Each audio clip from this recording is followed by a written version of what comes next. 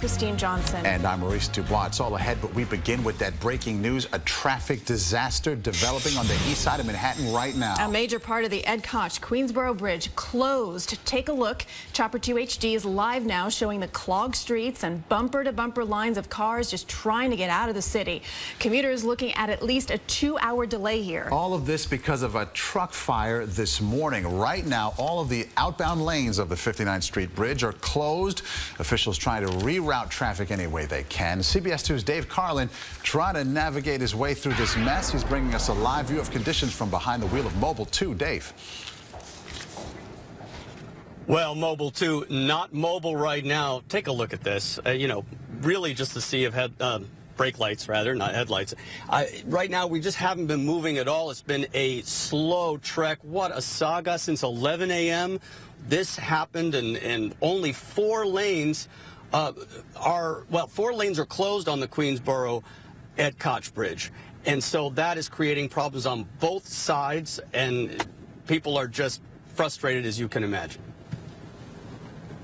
Red hot emergency on the Ed Koch Queensboro Bridge. Here's what it looked like on the lower level minutes after this fireball started reducing a 40-foot tractor-trailer truck into charred bits and pieces.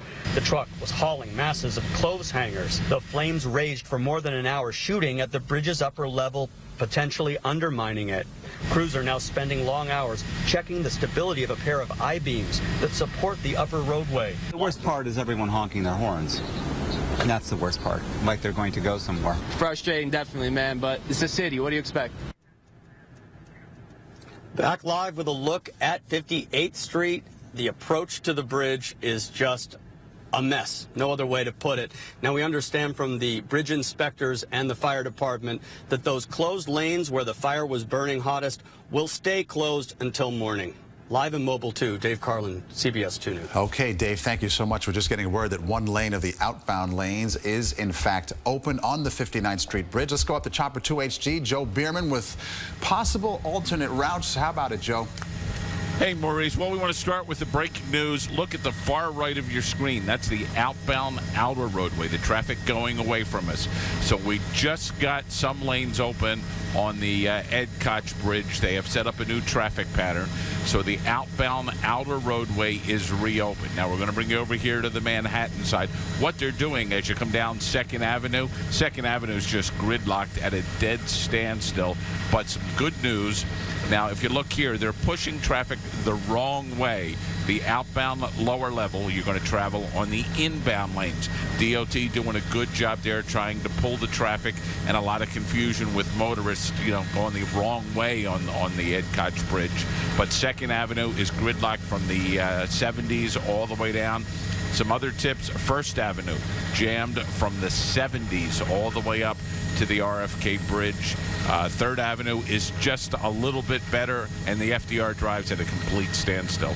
Live in Chopper 2 HD, Joe Bierman, CBS 2 News. Yeah, a fun day to be out there, Joe. Thank you. Now for some more information on the Ed Koch Queensboro Bridge. The span carries more than 180,000 drivers a day. It was built between 1901 and 1909, and it was designated as a national landmark back on November 23rd, 1973. For up-to-the-minute commute conditions and delays, you can access real-time traffic maps on our website, CBSNewYork.com. Another story breaking this afternoon. Firefighters rushed to the Fordham section of the Bronx today for a partial building collapse.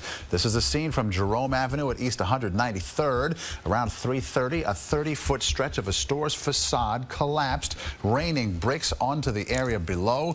It happened just a few feet from the 4 train tracks. Trains slowed in the area to prevent further crumbling.